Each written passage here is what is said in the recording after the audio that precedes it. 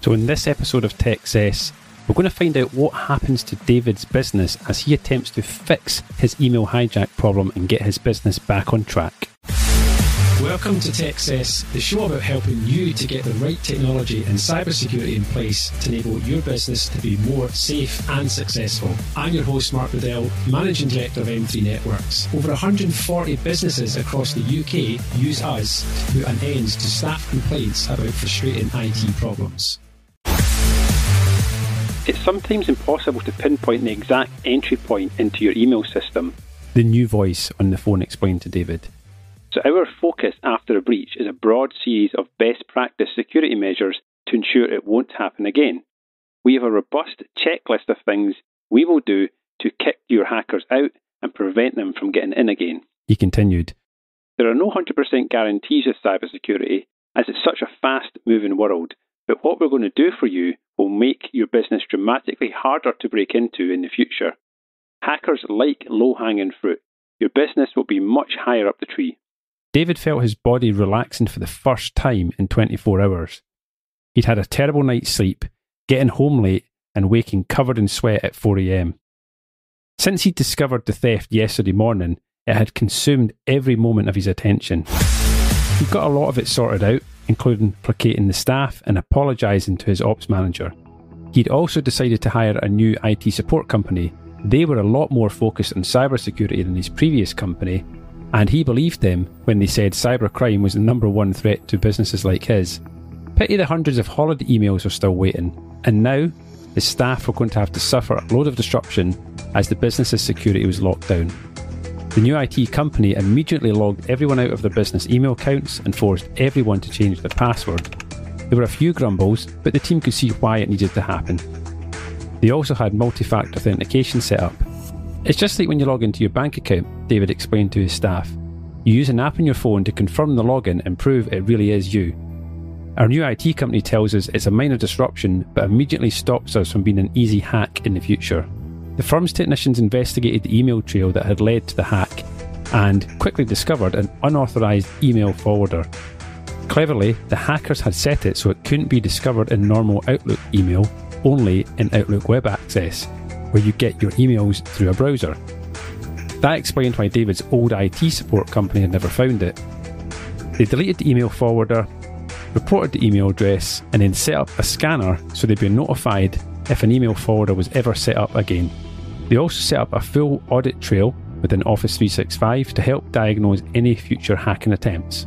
And they reported the dodgy domain name where the hackers were pretending to be David's supplier.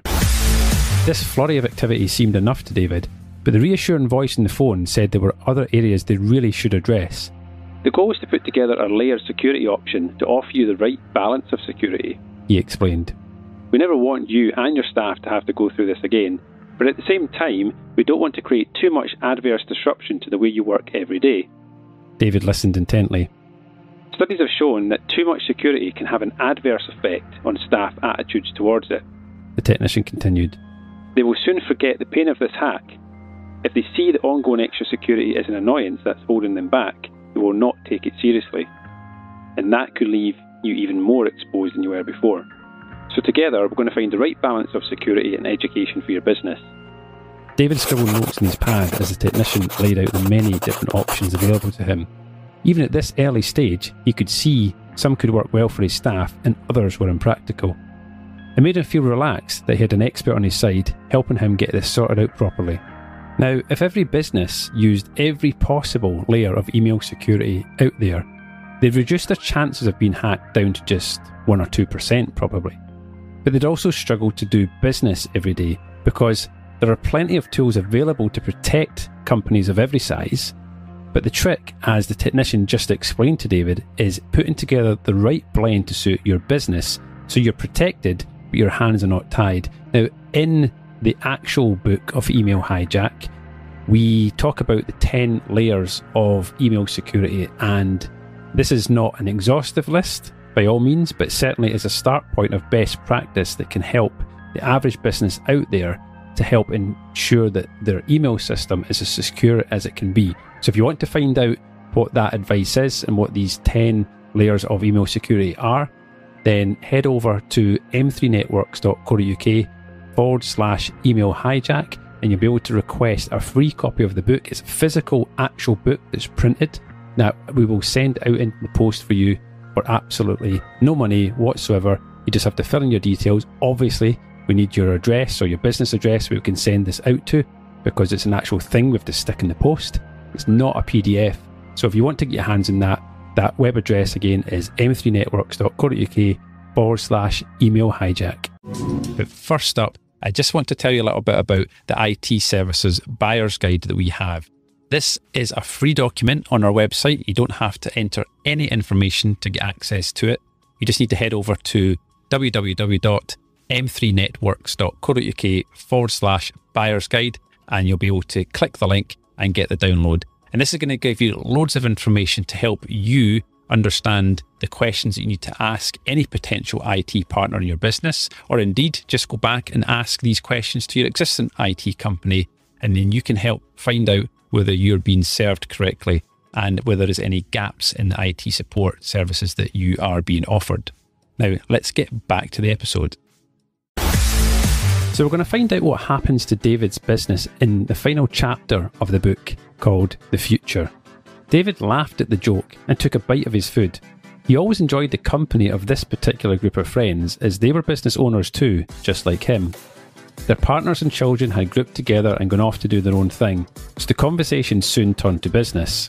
After the usual bravado of everyone claiming business was great, they started swapping horror stories. A member of staff who really should be fired, a major customer service failing, an idiot client. And David couldn't help but chip in with his hack story from a few weeks before, told in great detail with all the embellishments, the discovery, the hassle, the fix, and how just a few weeks later his cash flow was starting to recover and he knew his business would be fine.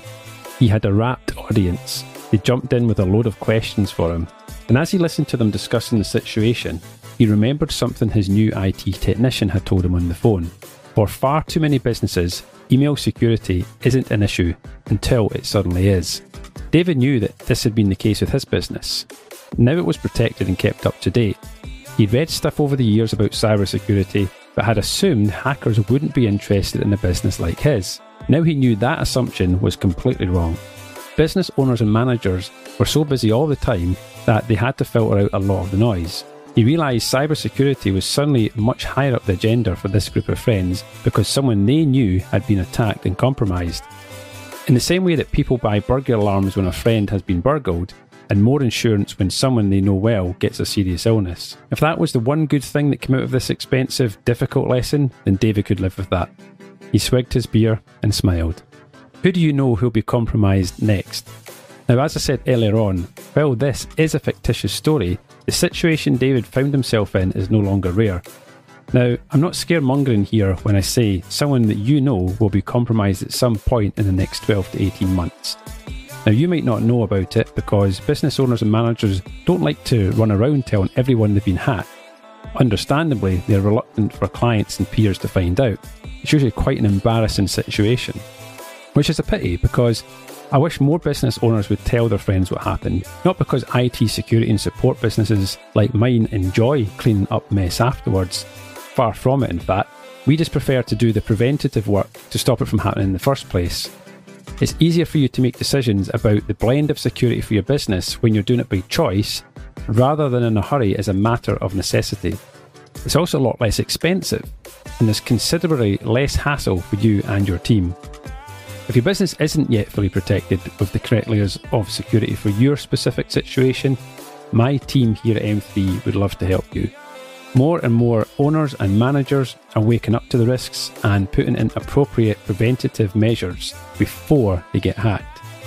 So if you'd like to get in touch with me and arrange a free chat about your cybersecurity and how we can maybe help with that, if you head over to m3networks.co.uk/meetmark, you'll be able to see my calendar and you can book a free 15-minute consultation call at a time that suits you.